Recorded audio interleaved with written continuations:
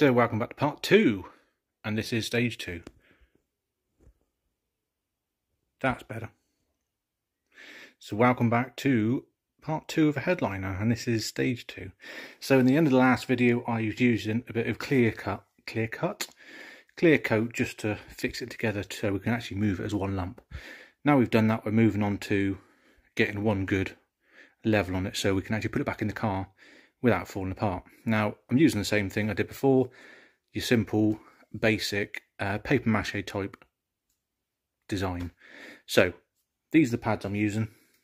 This is all it is. It's like a recycled fabric spill pad. You get them in garages. I mean, a pack of 100 of these off our favourite auction site was about £5, so they're well worth it. They're really absorbent, which is also, they're quite transparent as well, so when you're putting glue on, it does go through.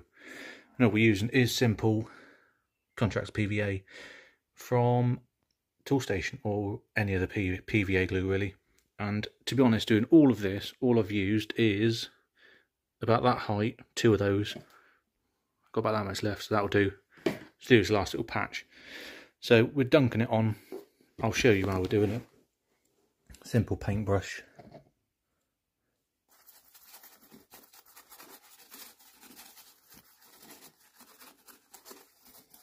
Flop it all on there like that. Once that's done, I've got to pre-cut a bit. Obviously it's not being perfect.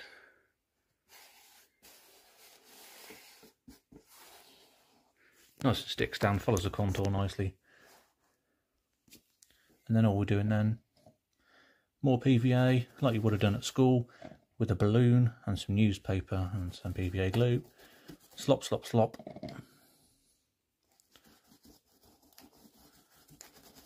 So I'm not really being gentle with this, I'm putting plenty on there. And this is all cheap stuff. I mean, this PVA glue I'll end up using for some other job in the garage or whatever. And that was 11 quid for that, and 46p for a paintbrush, a couple of those. So there we go, that is the headliner done. Not done. Strengthened, solid. So once that is dry, we'll leave that to dry. Yeah, we'll leave that to dry, and that will be solid enough to pick up and wobble around. And then we can then turn it on its other side, because there's a few points, the broken bits here, one at the front and 2 bits on the side. I want to turn it over and just do a little bit of repair on those. Now you want to do this stuff on the back of it, so what's going to go against the roof. Because if you see I've got lumps there where I have got other bits repaired in it, you don't want, for say, that bit, and then putting material over the top, because you'll see the lump from the underneath. So do all your bulk repairs and the rebuilding from the top. Then you can flip it over and you've got a couple of little bits to do. Once that's ready, then we can go to Hobbycraft and get some material. So I'll leave that to dry and I'll catch you when it's dried.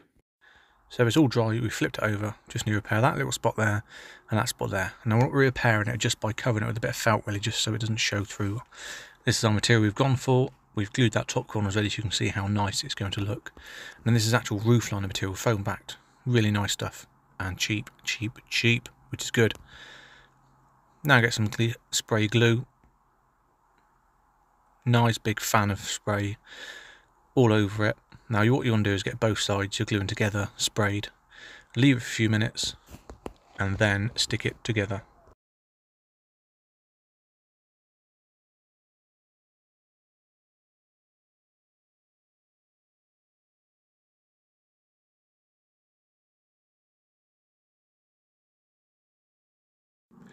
So once both sides are glued and stuck, it should look something like this. Now I haven't trimmed anything by the sunroof area, so it fits perfect. There is a bit of a hangover on the front where it looks like it's creased, but don't worry, that'll be tucked under. So now back in the car gently without breaking it. As you can see, the weather was against me, so I was in a bit of a hurry to get this in the car before it starts hoofing down with rain again. And then once that's done, window can just go back in. So sun's come back out. Now put the window in pretty much on the reverse. So put the bottom seal in over the lip first, all down there, and then go around and pull the rubber seal back over. And once it's all in, what you want to do is give the window a gentle push with your palm. I mean gentle. And what this is doing is allowing the seal to just settle itself back in mainly in this top part. So again, put your hand on it, gentle bit of pressure and you'll feel it pop.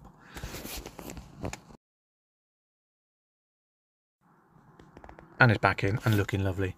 That is a hell of a lot better than it was before. So we've got the back panels in, you do the seat belts up, all the headliner clips are in, etc. That big trim is in the garage because it snapped in half when it got removed, so that's gluing. And now there's a few more clips to go on, sunroof seal, etc. But I'm not going to bore you going through all of it. It's just a reverse of when we took it off. But I am very impressed with how that's come out.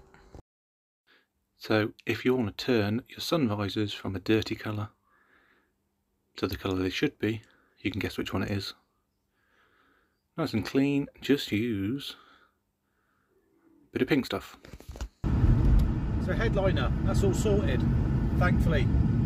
Nightmare doing that, I don't like them. But anyway, I won't show you all the stuff screwing it back on because it's just screwing bits back on. Self-explanatory really.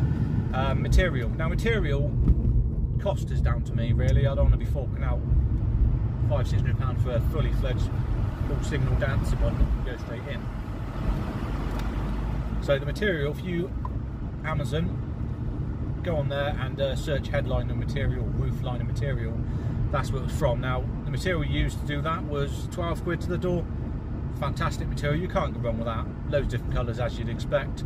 Spray glue, 2 tins of that, £10 a tin from Toolstation or wherever else you want to buy it from, those places. So you got, what's that, 10, 20, 30 quid, 32 quid from the headliner, and you know, a couple of hours of doing it yourself. Now that versus the ones you can buy, £500–600 for one that's all ready to fit, not spending that much. And the other option is there's some you can buy for 150 odd quid. So I've looked at those and they're 150 quid, but that's 150 quid for just the material, not material, the, what are you going to call it, the base of the roof liner.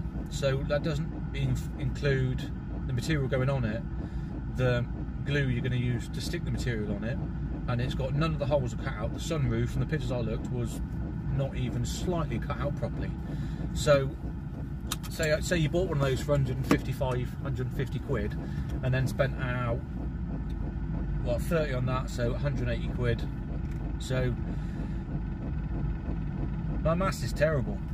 180, yeah, so you're 150 quid on top of what I spent to get another type of headliner. So there we go, so you got £180 give or take, or 30 quid the way I done it, or £500–600 for a fully fledged boom in looking brand new. Choice is yours. I'm just showing you how I've done it. So I hope you enjoyed the video. I'll drop some links to the materials I've bought and the stuff I've used in the description below.